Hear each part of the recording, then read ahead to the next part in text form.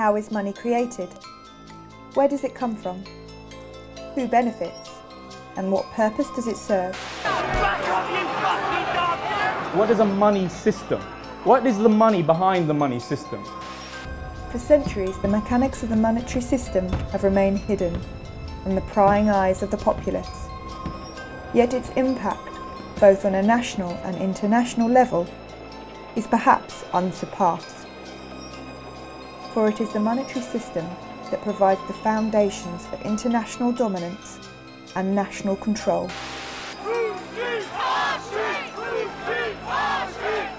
Today, as these very foundations are being shaken by crises, the need for open and honest dialogue on the future of the monetary system has never been greater.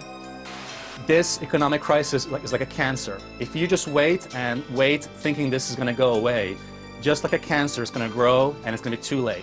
What I would say to everybody is get prepared. This is not a time right now to wishful thinking the government is going to sort things out. The governments don't rule the world. Goldman Sachs rules the world. We're on the verge of a perfect storm.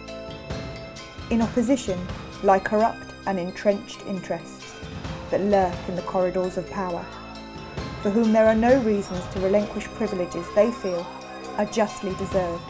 Has he got a reform plan for the NHS? No. Has he got a police reform plan? Has he got a plan to cut the deficit? Order! Miss Order! Order! Do you trust the government?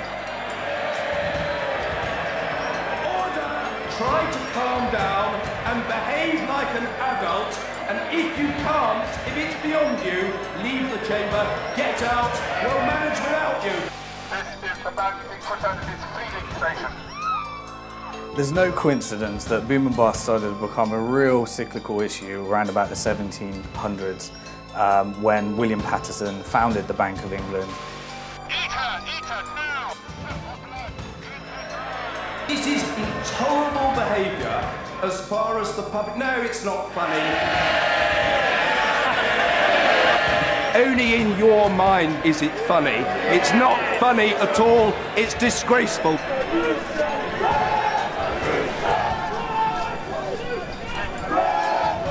The system is inherently unstable as a result of the international power it provides to the dominant parties.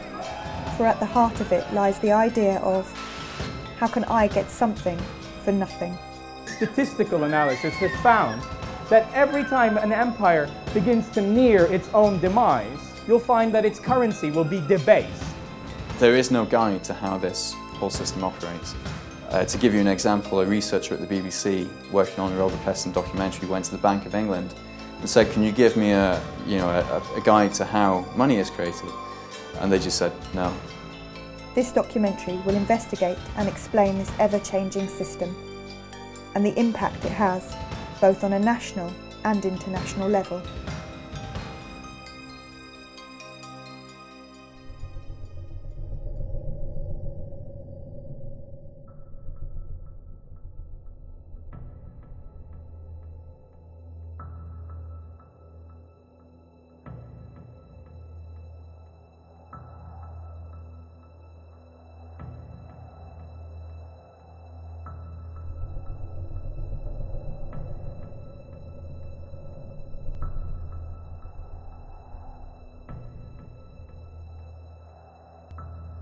In 2010, the total UK money supply stood at £2.15 trillion. 2.6% of this total was physical cash, £53.5 billion. The rest, £2.1 trillion, or 97.4% of the total money supply, was commercial bank money. The 3% of money is created through the central bank, and that money, essentially, if you created a £10 note, you could sell that to a bank to put into their ATM, and the bank would have to repay that £10 or buy it for £10. There'd be no interest charged on that money, but that money is then essentially transferred to the Treasury, and it's a form of fundraising for the government. It's called seigniorage.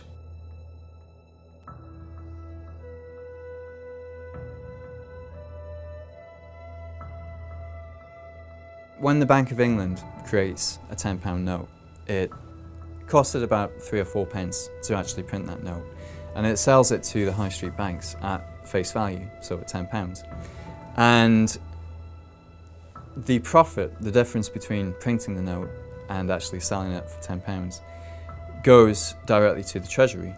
So in effect, all the profit that we get on creating physical money, banknotes, goes to the Treasury, and it reduces how much taxes we have to pay.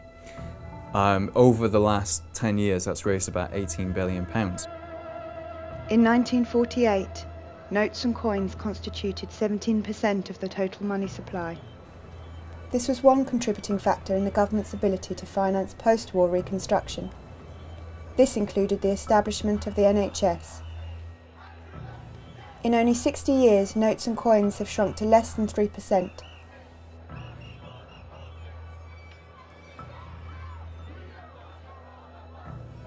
Prior to 1844, banknotes were created by private banks, and the government did not profit from their creation. In the 1840s, there was no law to stop banks from creating their own banknotes. So they used to issue paper notes as kind of a representative of what you had in the bank account. Instead of you taking your heavy metal coins out of the bank and then going and paying somebody with them, you could get your paper which said how much money you had in the bank, and you could give that to somebody and they could use that to go and get the heavy metal coins from the bank. Now over time, these paper notes became as good as money. People would use the paper notes instead of going and getting the real money from the bank. And obviously, as soon as the banks realised that what they were creating had become, the dominant type of money in the economy, they realised that by creating more of it, they could generate profits. They can just print up some new notes, lend it, and get the interest on top of that. And they did that, up until the 1840s. In the 1840s, they pushed it just a little bit too far, and that caused inflation. It destabilised the economy. So in 1844, the Conservative government of Robert Peel actually passed a law that took the power to create money away from the commercial banks and brought it back to the state. So since then, the Bank of England has been the only organisation authorised to create paper notes. Since then, everything's gone digital, and what we now use as money is the digital numbers that commercial banks can create out of nothing.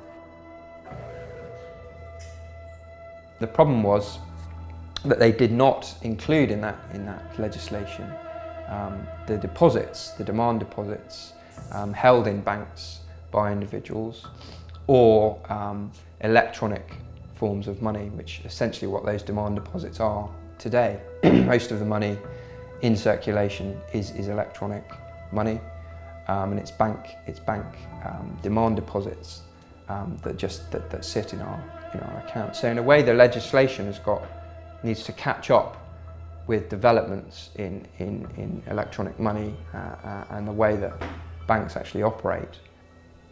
Money held in bank accounts are called demand deposits. This is an accounting term the banks use when they create credit. Banks follow the same process when they create loans. All money held in bank accounts is an accounting entry.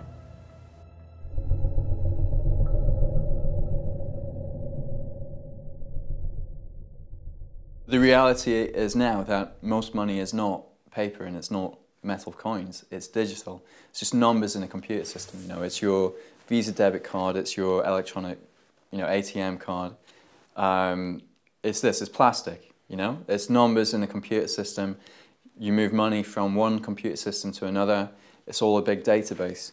And this digital money is what we're now using to make payments with. It's what we actually use to run the economy. I think a lot of people in the UK probably think that the government or the central bank is in control of most money in circulation and issues new money into circulation, but that's not the case. It's private banks that create the vast majority of new money in circulation and also decide how it's allocated. The official terminology for this accounting entry is commercial bank money. When banks issue loans to the public, they create new commercial bank money. When a customer repays a loan, commercial bank money is destroyed. The banks keep the interest as profit. There's a lot of misconceptions about the way banks work. There was a poll done by the Cobden Centre where they asked people, how they thought banks actually operated. Around 30% of the public think that when you put your money into the bank, it just stays there and it's safe. And you can understand why, because every child has a piggy bank where you keep putting money in, and then when it's a rainy day, you smash it and you take that money out and you spend it. So a lot of people keep this idea of banking, it's somewhere safe to keep your money so that it's there for whenever you need it. The other 60% of people assume that when you put your money in, that money's then being moved across to somebody who wants to borrow it. So you have a pensioner who keeps saving money her entire life, and then her life savings have been lent to some young people who want to buy a house. But actually banks don't work like that.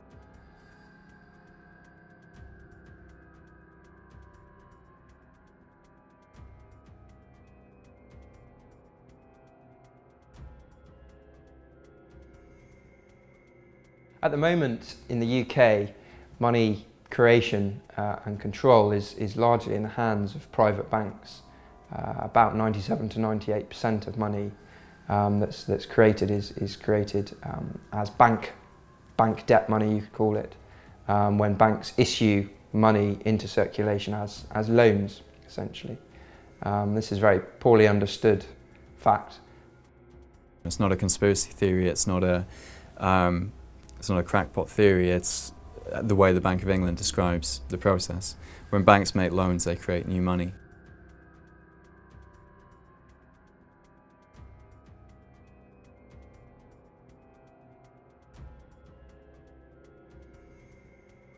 A few economists will realise the way the money system works, but if you don't realise the way that money works, then you think that everybody saving is going to work well for the economy. What really happens once you understand the way the money system works is that if everybody starts saving, the amount of money in the economy shrinks and we have a recession. So most economists don't have this full picture. They don't understand all elements of the system. They rely on assumptions, on received knowledge, without actually going into the details. And money is the centre of the economy. If you don't understand where it comes from, who creates it, and when it gets created, then how can you understand the entire economy?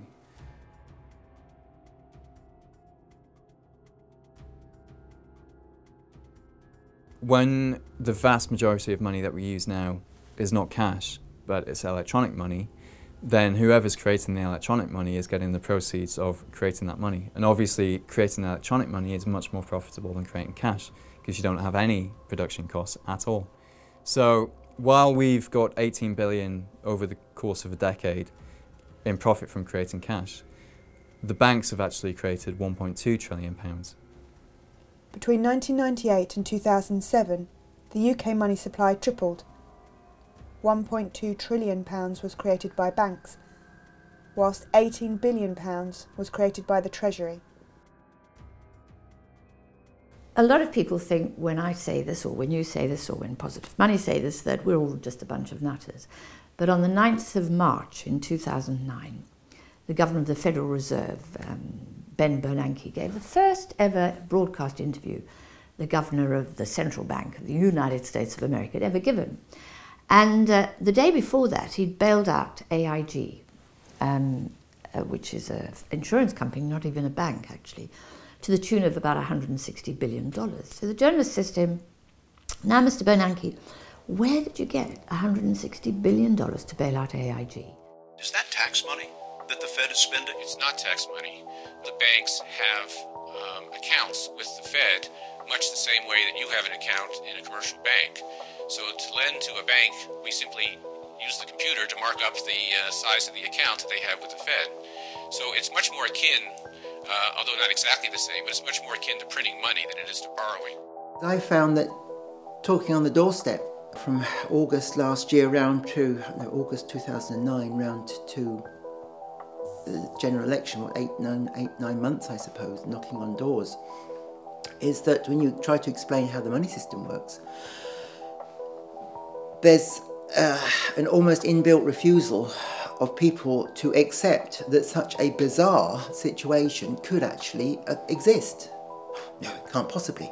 You know, what do you mean? It can't. Banks don't create money out of thin air. That's ridiculous. They can't do that. They lend out their depositors' money. Most people have an idea of how money is. They're used to their own way of handling money. And they try and implement their own idea of how their small household economy works into the national economy. And of course it just doesn't work out. It just doesn't work out at all. By 2008, the outstanding loan portfolio of bank-created credit, also known as commercial bank money, stood at over £2 trillion. As recently as 1982, the ratio of notes and coins to bank deposits was 1 to 12. By 2010, the ratio had risen to 1 to 37. That is, for every pound of Treasury-created money, there was £37 of bank-created money. In the 10 years prior to the 2007 crisis, the UK commercial bank money supply expanded by between 7 to 10% every year. A growth rate of 7% is the equivalent of doubling the money supply every 10 years. The amount of money they're creating out of nothing is just incredible. 1.2 trillion in the last 10 years. And that money is being distributed according to the priorities of the banking sector, not the priorities of society. Bank sector itself grew from 1980, $2.5 trillion to $40 trillion by assets. In 1980, global bank assets were worth 20 times the then global economy. By 2006, they were worth 75 times, according to the UN. As the following chart shows, total bank assets of UK banks as a percentage of GDP remain relatively stable at 50 to 60% up to the end of the 1960s. After that, they shot up dramatically. And the real money in the world to be made today is not by producing anything at all. It's simply by forms of speculating, basically making money from money. That's the most profitable and by far and away the biggest form of activity, of economic activity that exists in the world today. Today, banks are no longer restricted by how much they can lend, and as such, how much new credit they can create out of nothing. They are restricted solely by their own willingness to lend. The issue with allowing banks to create money, there's two main issues. Firstly, the fact that they create this money when they make loans. So it guarantees that we have to borrow all our money for the economy from the banks. As such, to have a healthy growing economy, the government needs to put in place strategies to allow for ever-increasing debt. The only way the government can create additional purchasing power is by getting itself and us into more debt.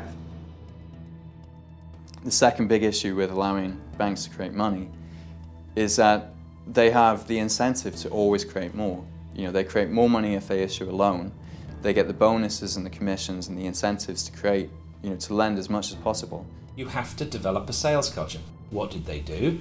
They recruited an amazing guy, lovely guy, Andy Hornby, who came from Asda, to turn the bank into a supermarket retailing operation. If you trust bankers to control the money supply will just grow and grow and grow, as will the level of debt, until the point where it crashes, when some people can't repay the debt, and then they'll stop lending. You hear politicians and journalists saying, we've been living beyond our means, we've become dependent on debt, we need to rein in our spending and live within our means. It's not possible in the current system. The reason why everybody's in debt now is not because they've been recklessly borrowing.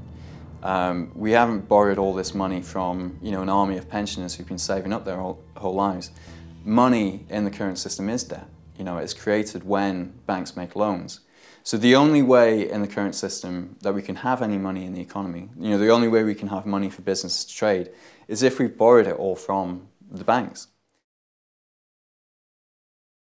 And it's the very opposite of what the Tory party is arguing today, which is that you have to create savings before you can help the National Health Service. And it's because economists have completely confused those things, both in monetary policy terms, but also in economic thinking, and because most people still harbour the old-fashioned view that you need savings before you can invest, that we have the mess that we're in today. Now, one of the reasons why we find it difficult to understand the banking system and credit creation is that we leave school without any money and we go and get a job working as an apprentice to a plumber. We work really hard all month, and at the end of the month somebody puts money in our bank. And so for us the logic is you work and then you get money, you get savings. In reality, you would never have got that job if credit hadn't been created in the first instance. It's a really important conceptual misunderstanding, and it isn't something that the public just are guilty of. Economists don't understand this stuff. Money doesn't come out of economic activity.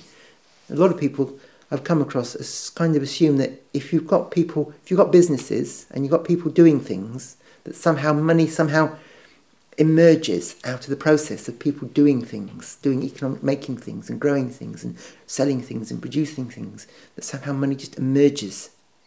It's not, it's like oil in a car, you have to put it in.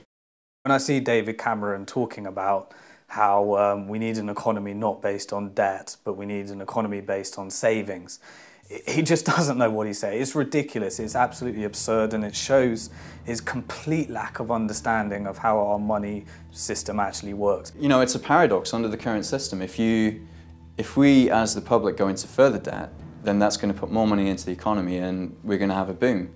When you have a boom, it's easier to borrow, so people get into even more debt. And eventually, you know, this cycle continues. It gets easier and easier to get into debt until some people get over-indebted and then, you know, they default. They can't repay their mortgage. That's what happened in, you know, it happened first in subprime America. And then, you know, that just brings to a wave of defaults which will ripple across the entire economy. The banks go insolvent, then we're into a financial crisis, and then the banks stop lending. And you know, they were excessively lending in the boom, and then they stop lending, and then that makes the recession even worse. People lose their jobs, and then they become even more dependent on debt just to survive, basically. You know, we have a system where we have to borrow in order to have an economy. We have to be in debt to the banks. And that guarantees, you know, a massive profit for the banks. This is the boom-bust cycle. And I have said before, Mr. Deputy Speaker, no return to boom and bust.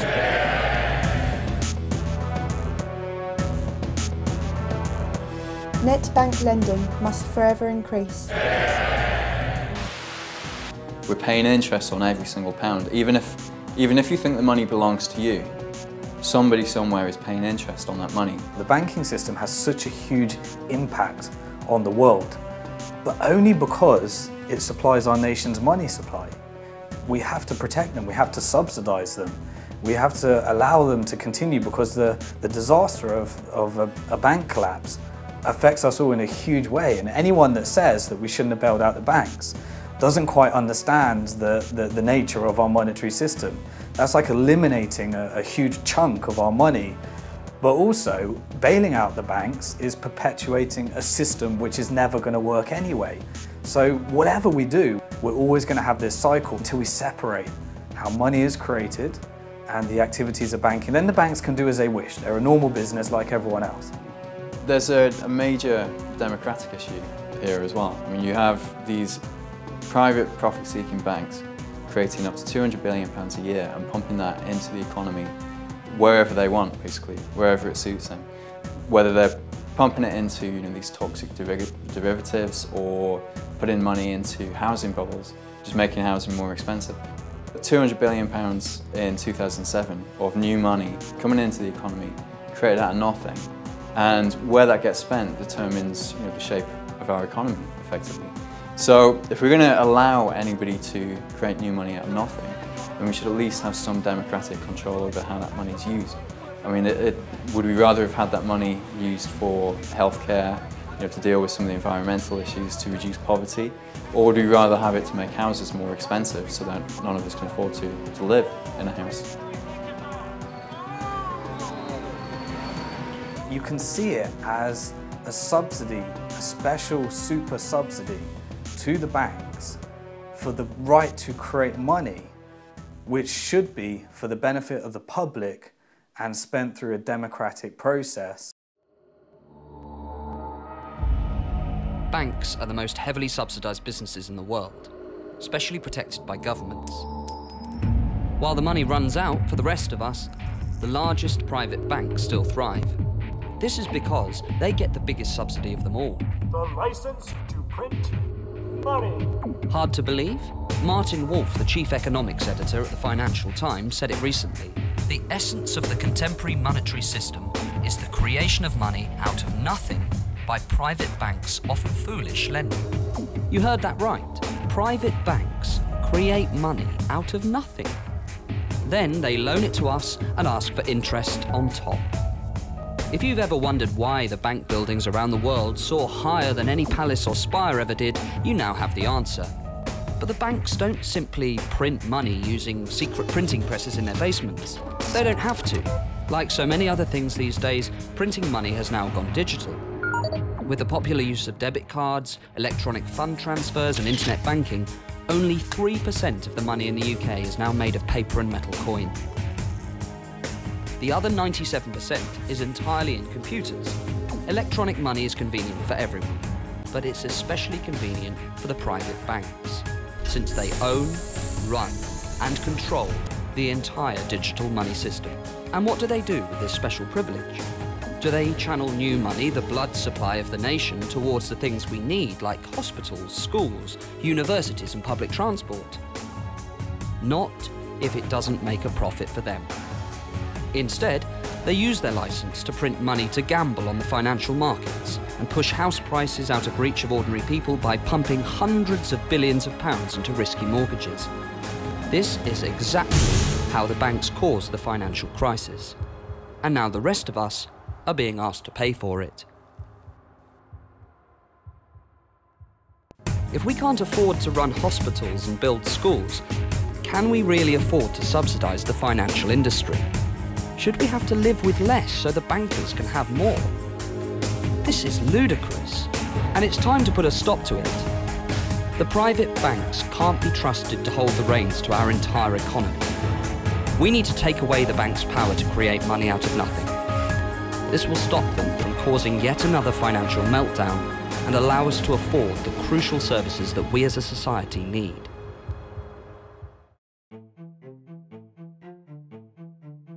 If we want a growing economy, under the current setup, we have to have growing debt.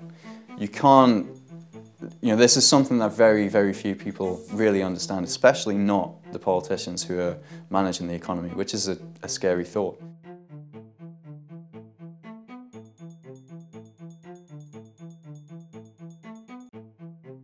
As the money supply grows, more money is available, which can be invested in productive avenues.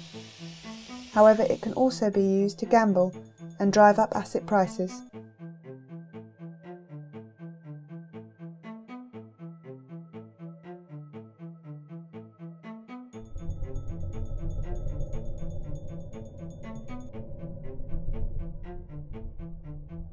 Inflation is a rise in the general level of prices of goods and services in an economy over a period of time.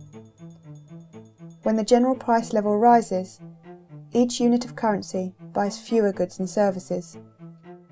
As the money supply grows and there is more currency available, more money is available for investment, which can lead to growth. But more money is also available for purchases of goods and speculation, which leads to inflation.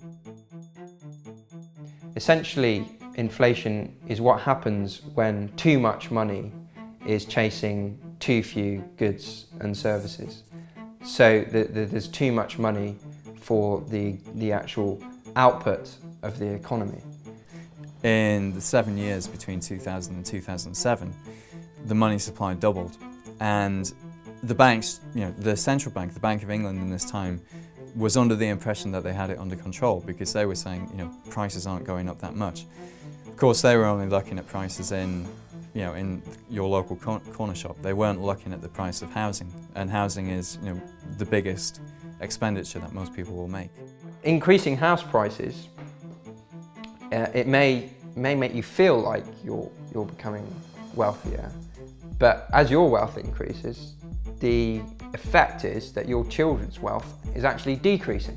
So in fact, there's no net gain in wealth because your children are going to have to pay even more when they want to buy a house. So in effect, there's no kind of net increase. They're going to have to earn even more. They're going to have to go into even more debt. So the rising house prices do not create additional net GDP value to the economy. Actually what they do is they redistribute wealth towards those people who already have houses, i.e. wealthier people, and remove it from poorer people who can't afford to get on the housing ladder. So it's another example of a very regressive policy actually to allow house prices to simply inflate. It makes everybody feel kind of like things are going well, and people spend more money on other stuff. They take equity out of their houses, but it's not creating new jobs. It's not enhancing the quality of the economy. It's not helping our balance of trade. It's not helping the public deficit. It's a zero-sum game. As of August 2011, 85.5% of consumer bank lending was secured as mortgages on dwellings.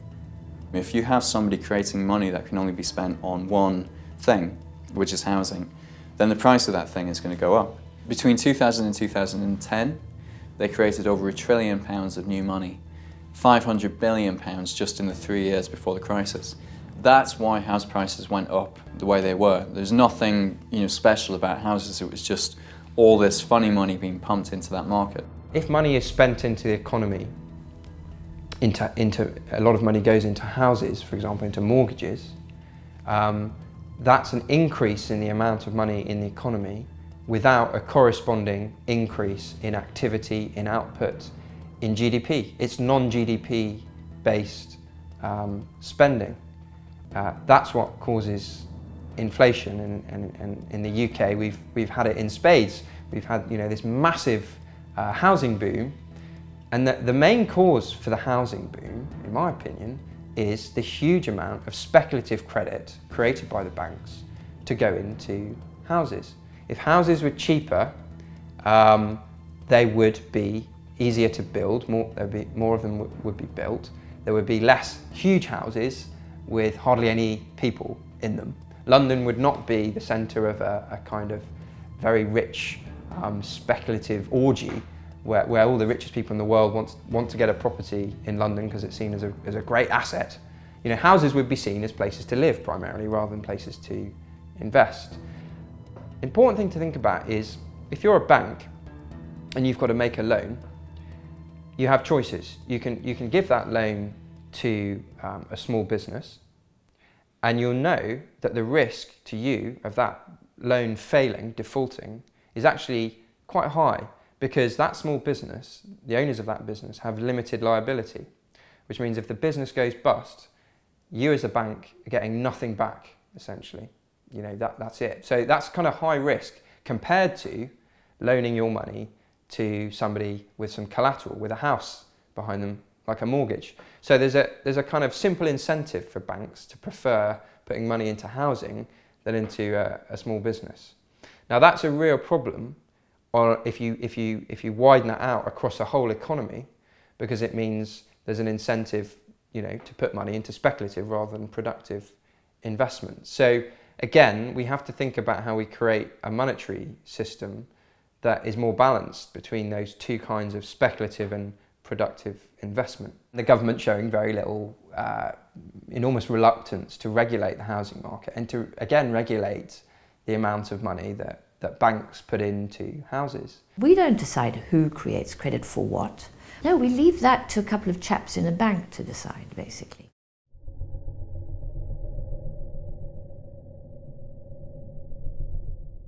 Now, inflation can be avoided if the amount of money that goes into the economy is regulated in a way that it doesn't exceed the actual activity that's happening in the economy.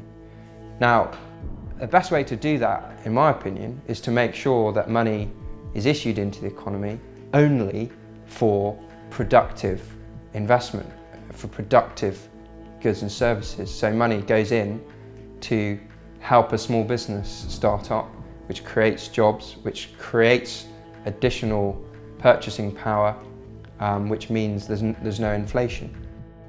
You have to have a system where credit is put into productive avenues, where credit is put into building high-speed rail links, where credit is put into building houses rather than giving people money to inflate the price of houses.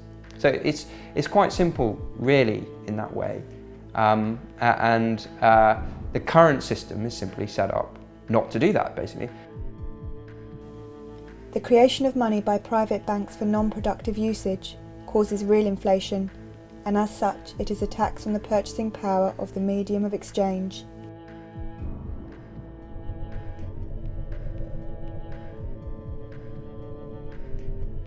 The figures for the UK are quite stark, actually, that average, median, real incomes so that's, you know, what, a bit in the middle, for most people declined over the last 8 years or so. They're now in quite sharp decline as we go into the recession. I mean, the sharpest really since, it looks like since about the 1930s, put it that way. So real incomes are declining. Bank-created fiat currency allows the private banks to suck wealth from the economy, and over time results in a gradual decrease in the standard of living. As people become poorer, they become even more dependent on debt. And this at a time when efficiency and machination have improved dramatically. You know, you go back to the 1960s and we were expected we were looking forward to an age of leisure. They were talking in television programmes saying, what's people going to do with all their spare time? You know, and now we've got more people working harder than ever, spending more than ever, which looks great, you know, everyone's spending more. Everyone says, oh yeah, you know. But if you're not actually benefiting from what you're spending, if you're having to spend the money on childcare costs, on commuting costs, you know, and so forth, just, you know, the costs that people didn't in the past used to have to pay, because, you know, you could walk to work and, you know, one member of the family was able to stay at home and be a permanent homemaker, then you're not actually any better off. You know, everyone's under such enormous pressures nowadays, you know. I am conscious that, to say, my 4 nephews and nieces are facing difficult times. Just going to find themselves having to work, you know, very hard just to keep a roof over them, just to get a roof over them, just to keep a roof over their head. People are getting poorer in real terms. It's because prices are always going up, because all this new funny money is being pumped into the system by the banks, and they're creating it all as debt. So at the same time as prices are going up and things are getting more expensive, we're getting further and further into debt, and, you know, our wealth and the return that we get from actually working is getting less and less all the time. I mean, you can't deal with poverty when you have a financial system and a money system that distributes money from the poor to the very rich. Any distribution that you try and do in the opposite direction is, you know, it's effectively pissing in the wind. If you look at issues like, you know, increasing inequality, one obvious way to tackle inequality is to have, say, for example, a redistributive tax system. You know, you tax the rich, you give some money to the poor, you move a bit of money down the scale. That's all very well, but if you completely overlook the fact that there's another redistributive system which is taking money from the poor and giving it to the rich, then you're not really going to tackle this inequality. And the way a debt-based money system works, it guarantees that for every pound of money, there's going to be a pound of debt. Now that debt is typically going to end up with, you know, the poor, the sort of lower middle classes. Those people end up with the debt, and they end up paying interest on that money, which then goes back to the banking sector and gets distributed to the people working in the city or in Wall Street.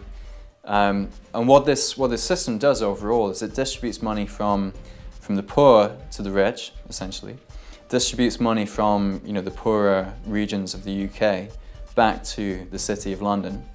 And it also distributes money from all the small businesses, all the little factories around the UK, and distributes that money back into the financial sector. We have a system whereby the activity of actually supplying occurs under the very same roof as the same organisation that's responsible for profiting from putting together borrowers and lenders, i.e. a bank. So a bank creates our nation's money supply as well as making loans for profit. The government cannot allow the banking system to fail, because if it did, over 97% of all money would disappear. This is why, in the event of a crisis, the risk is transferred to the taxpayer. But even during normal times, banks receive numerous guarantees and benefits beyond the right to create money. Bill, by the way, I know the Bank of America is a very big bank. It happens I've got $32 there myself. Now, just between us, what assurance do I have that this money is safe? Well, all deposits up to $10,000 are assured or insured by the federal government in Washington. That's my guarantee. Huh? Yes. Have you heard that the federal government is about $280 billion in the hole? Banks receive large safety nets from the government. The taxpayer guarantees £85,000 as deposit insurance, and the Bank of England provides liquidity insurance in case a bank runs out of reserve currency.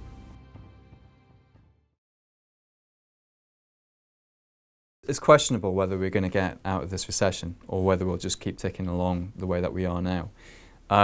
However, if we do, then when we come out of this recession, when growth starts again, look at what happens to debt. It will rise, and it will keep rising. And the faster the economy is growing, the faster the debt will rise. And then give it another 3 to 5 years, we'll be back where we were. The debt will become too much. People will start defaulting again. It's kind of the system that we're locked into now. Is we can't grow the economy without growing the debt, and the debt is the very thing that will bring down the economy. The only option going forwards is to reform it, to stop banks from creating money as debt. By fixing the monetary system, we can prevent the banks from ever causing another financial crisis. And we can also make the current public service cuts and the tax rises and the increase in national debt unnecessary. The current monetary system allows the banking sector to extract wealth from the economy, whilst providing nothing productive in return. I mean, why is it that we've got all this technology, all this new efficiency, and yet it now requires 2 people to finance a household, whereas in the 50s it only needed 1 person working? And the reason for that is not because these washing machines and everything are more expensive. It's because of all the debt, and it's because effectively the banking sector is creaming it off from everybody else. So a growing banking sector isn't a sign. It's not a good thing. If the banking sector is growing, it's either that it's becoming less efficient, or it's becoming a parasite on the rest of the economy. And that's, we can talk about the banking sector becoming 4%, 5%, 6% of GDP. What's happening to the rest of the economy? It's becoming 96, 95, 94% of GDP. We've got to get switched on to this now. If we want to have a chance of tackling any of the other big social issues, you've got to figure out the money issue.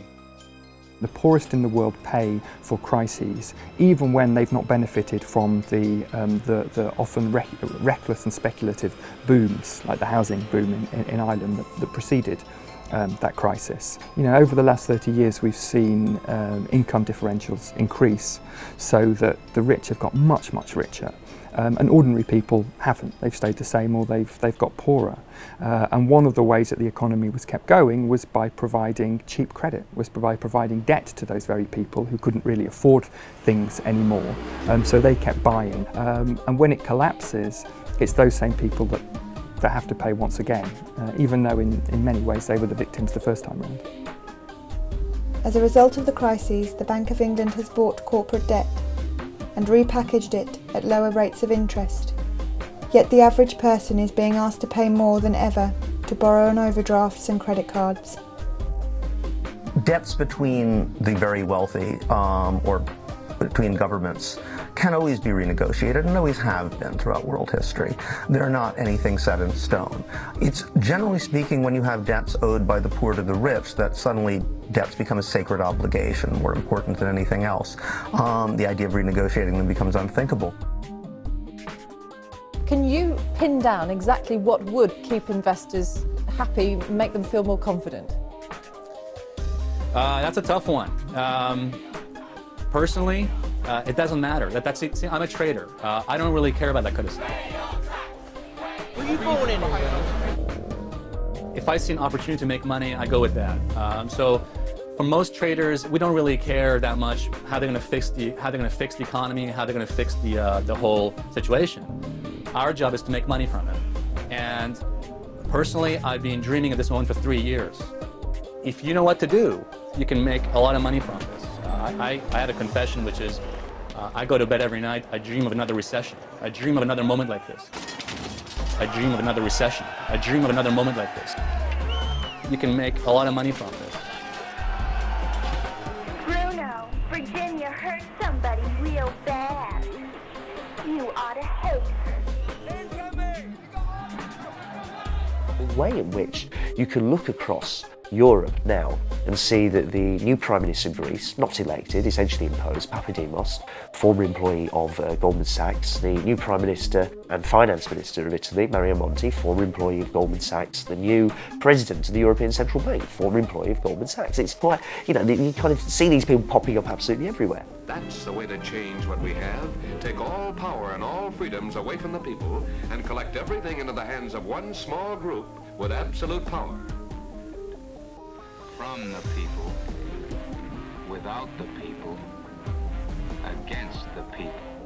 What's been interesting out of all this, I suppose, is the question of democracy that's been opened up very starkly in Europe, that you have a government of bankers essentially imposed on you. It's bankers who more or less got us into this mess, to put it rather crudely, but that's a good first approximation to it.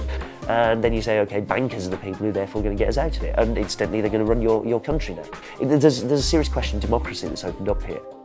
By the way, the banking crisis drove more than 100 million people back into poverty. The mortality statistics of people who go into poverty rise hugely for a whole range of reasons. So the banking crisis isn't just about becoming poorer, it was about killing people as well. And guess what? We haven't really got to the bottom of it. We never held anybody to account, and we haven't done the radical reforming job that we really needed to do, because we mistakenly thought if we destabilise the position any further, it'll make matters worse. And guess who took the decisions? All the people who were there in the first place.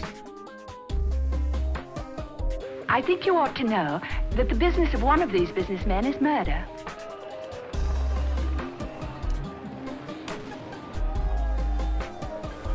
Their weapons are modern, their thinking 2,000 years out of date.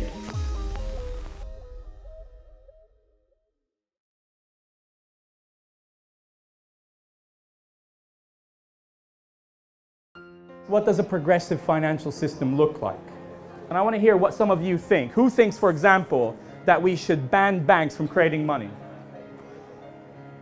Control over how money is created and what it's used for is a democratic issue. You currently have the banking sector, profit-seeking banking sector, not accountable to anybody other than themselves, who are creating up to £200 billion a year of new spending power and deciding where in the economy that goes. Monetary reformers believe that that entire money supply should be for the benefit of the public and should never be created by a private organisation as debt. Democratising the money supply, what that means is putting the power to issue and allocate money back into the hands of the people, taking it away from private organisations, institutions that don't actually represent the people, that are not democratically accountable to the people. The banks aren't democratically accountable. They're accountable to their shareholders and their shareholders only. Now they're underwritten by us, by the taxpayer, but they're not accountable to us. That doesn't make any sense at all.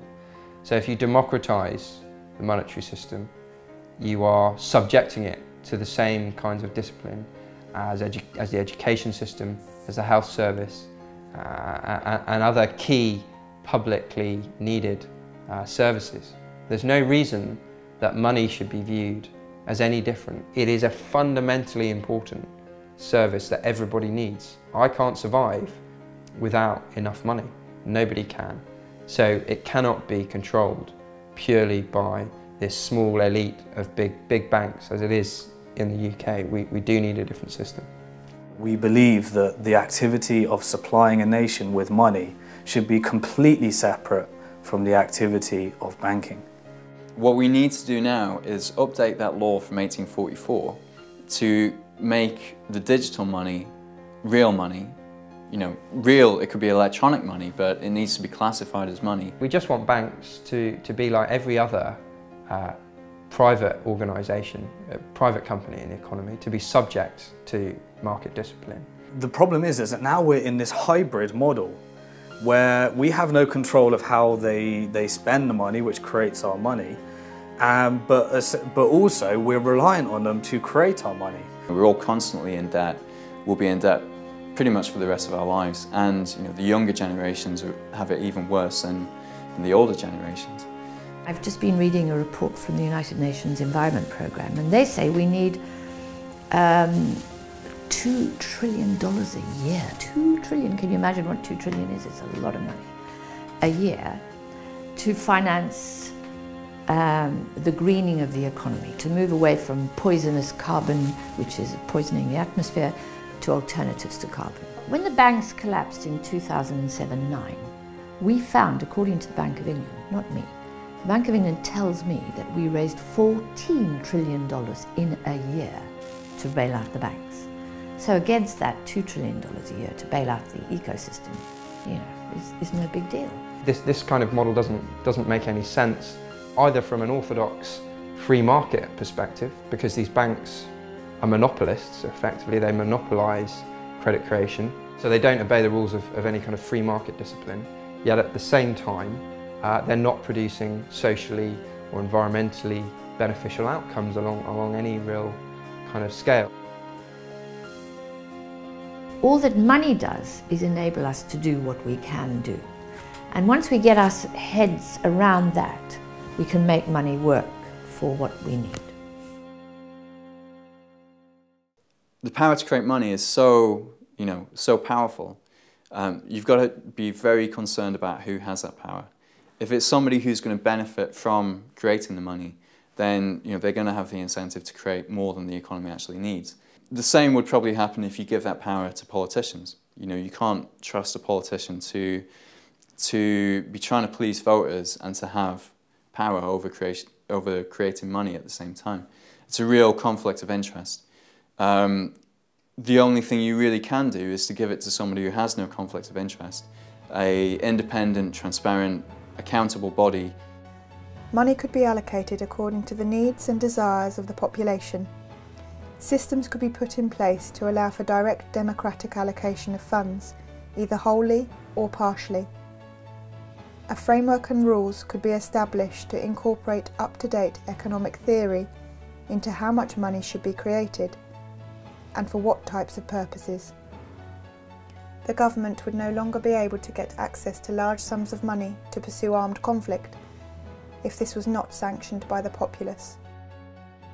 We would be able to see exactly what they're doing with the power to create money. We'd be able to see how much they're creating and where that money is going. And that's pretty much the only way we can get control over the power to create money and stop it being abused. The Money Reform Party was established in 2005, just after the 2005 general election. The idea of the Money Reform Party was that we would have this basic core issue that people would agree with. They might disagree on other issues, that's fair enough. There are, different ways of going about it, but that was the idea, was to go for what you might call the lowest common denominator, to attract people with disparate views. Getting elected to Parliament is not the issue. It's getting the issue. It's getting the issue of money reform into the public domain, so that people will begin to talk about it.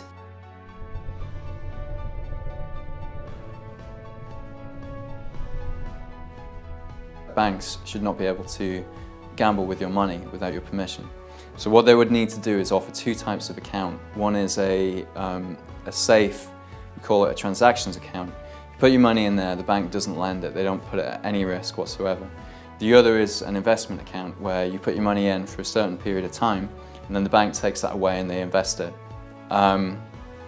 What happens when you use these two types of account is that in the event that a bank fails, the money in the safe accounts is still there, it's not at risk. So you just move all the safe accounts to a bank that's still healthy. And then those people who put their money in the investment account, they don't lose everything, but they have to wait for the standard liquidation procedure to find out how much of the assets of the banks will be returned to them. And it means that the government then never needs to bail out a bank. Banks can be allowed to fail. The system would actually be how people think it is, that when you put your money in the bank it's really safe, or at least they used to think perhaps before the 2008 crisis. There's a spectrum of opportunities there which we're just not exploring at the moment, and that's what's upsetting me, that we're not even experimenting when we know that the system we have now is fundamentally flawed. We've just had the biggest crisis since the Second World War, since the 1930s really. We know we have a system where the creators of money are underwritten by us anyway. It's kind of the worst of both worlds, the situation we have at the moment, which is why we need to start thinking of genuine alternatives. So when we're talking about what life is going to be like in the post-reform system, it doesn't mean that you can't borrow, it doesn't mean that you have to save up for 50 years before you can buy a house. It does mean that you might not be able to buy a house that's 10 or 12 times your income. But on the flip side, it means that the house that you want to buy probably shouldn't cost you 10 or 12 times your income. Houses should be affordable, as should everything else. You'll still be able to get a mortgage, you'll still be able to get finance for a car, businesses will still get investment.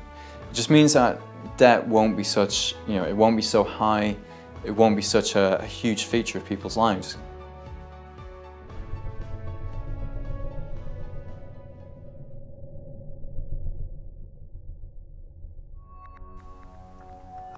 The issue of monetary reform has historically been a very sensitive issue because of the incredible power, wealth and privileges it bestows. In an age where analytic thought and a scientific approach are held in such high esteem, there is no justifiable argument for keeping the mechanics and implications of the monetary process such a taboo subject.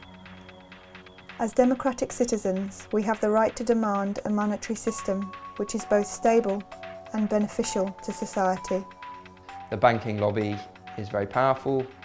I suspect that they won't be in favour of these kinds of models, although ultimately one could argue that it's a much more stable footing for banks.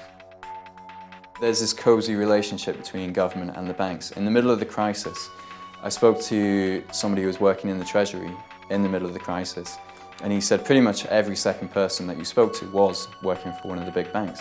So when it comes to a decision about whether you let one of these toxic banks fail or whether you rescue it, what kind of decision are you going to get from, what kind of recommendation are you going to get from somebody who works in that bank? Banks' balance sheets are now 4 times GDP at £6 trillion. They are holding the public hostage. Their wealth has become so great through gaming the financial system that we are at a tipping point whereby a single bank could now take down the entire economy.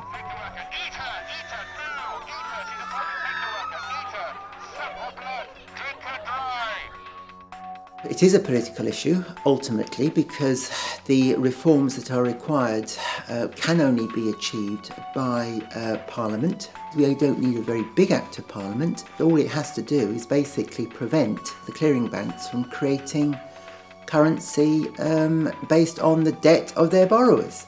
That's it. You cut that. You stop that. We can't let the banks go back to business as usual, because if they do, then all we're going to see is more debt, more poverty, more inequality, and another crisis in 5 or 10 years, which we're going to have to pay for again.